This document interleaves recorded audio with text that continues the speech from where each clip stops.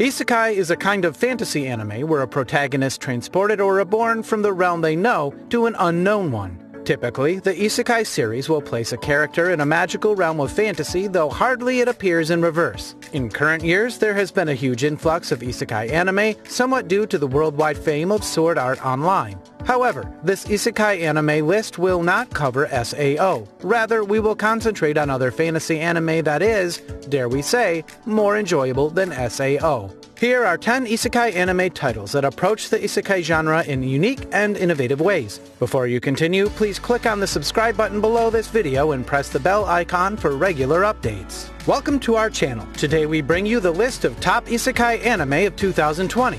Number 10 is Another World with My Smartphone.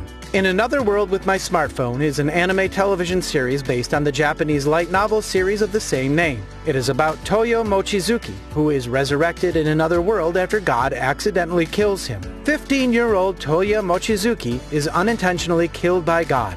As an excuse, God lets him be resurrected, but since he cannot send him back to his old world, he instead reincarnates him into a fantasy world along with a single special request. Toya uses his request to bring his smartphone into the new world with him, which God alters. As such, while Toya cannot contact his old world with it, the phone can be easily recharged by magic and can otherwise function, such as accessing data from the old world, and can use relevant features for his new world, such as the GPS function, to locations which are comprehensively identified on it.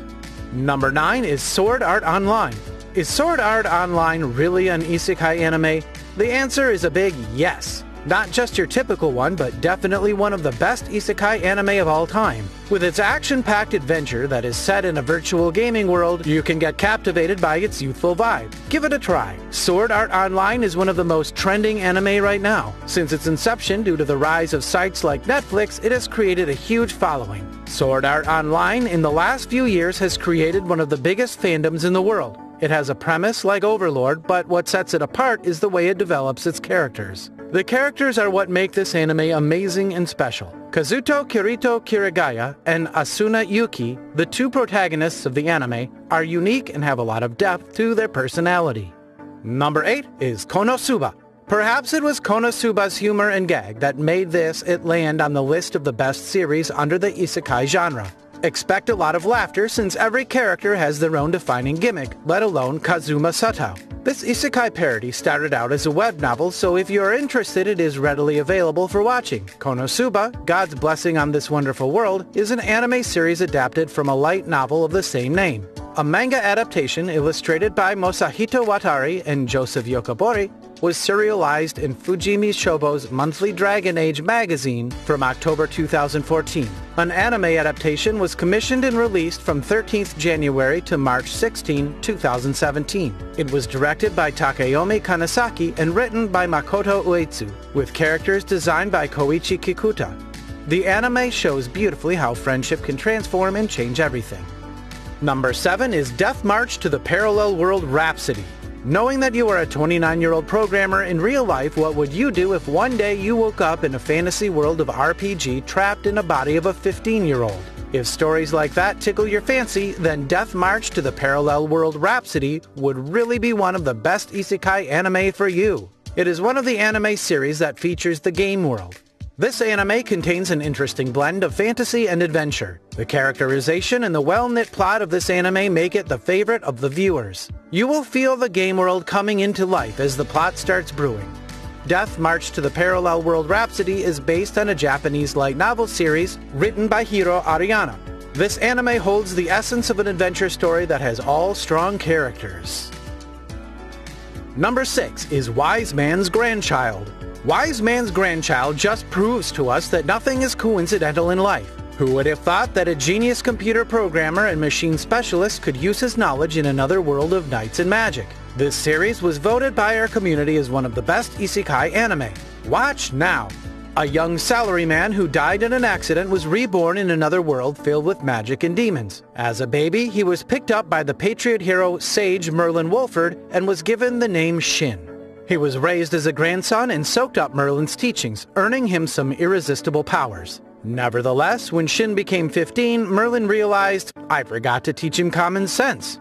Museum, king of the Earlshire Kingdom, recommends Shin to attend his magic academy, on the agreement of not using Shin for political warfare. In the capital, Shin rescues two girls, Maria and Cecilienne, from thugs, and later he would inaugurate a club that consists of him and others. Number 5 is How Not to Summon a Demon Lord. Filled with ecchi humor conflated with elements of the best isekai anime, How Not to Summon a Demon Lord, also known as Isekai Mao or Shokan Shouju or Dorei Majutsu, is an anime series that centers around Takuma Sakamoto as he gets transported into his favorite MMORPG game. If you loved Overlord, you'll definitely love this too. How Not to Summon a Demon Lord, a light novel series, was announced to receive an anime adaptation in January 2018. The first season, aired in 2018, was directed by Yuta Murano and written by Kazuyuki Furuyasu, with animation by Studio Agiodo Animation Works. It has been renewed for a second season. The series follows Takuma Sakamoto, a hikikomori gamer who is mysteriously transported to the virtual world of his favorite MMORPG, Cross Reverie, with the appearance of his own character in the game, the Demon Lord Diablo.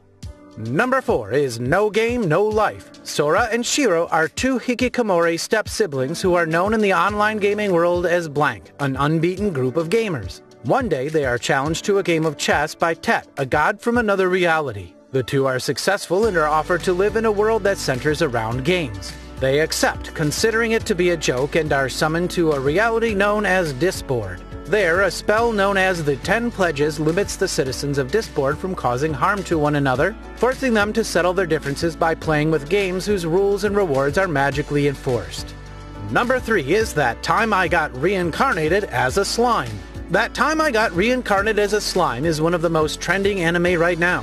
The anime's die-hard fans are eagerly waiting for its next season to drop by 2021. It was first aired on October 2nd, 2018 and ran for 24 episodes. It has been commissioned for a second season which will air in 2 parts. The anime follows Satoru Mikami, a lonely 37-years-old guy stuck in a dead-end job and is unhappy with his mundane life. One day, tragedy befalls him and he meets his death by a robber. It is this misfortune that changes everything for him as he resurrects into a slime monster. He gains certain abilities as a slime monster, the most important of which is Predator. It allows him to devour anything and mimic its appearance and skills, something that makes for some hilarious antics and sequences.